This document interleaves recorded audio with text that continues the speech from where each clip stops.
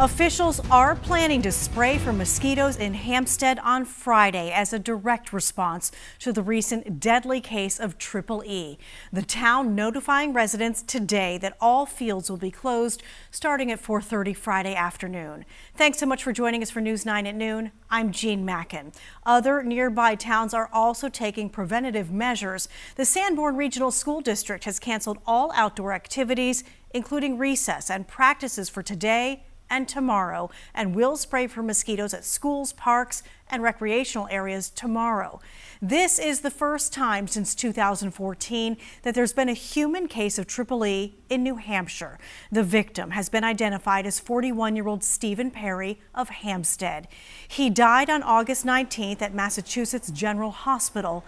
Health officials say the survival rate is very low.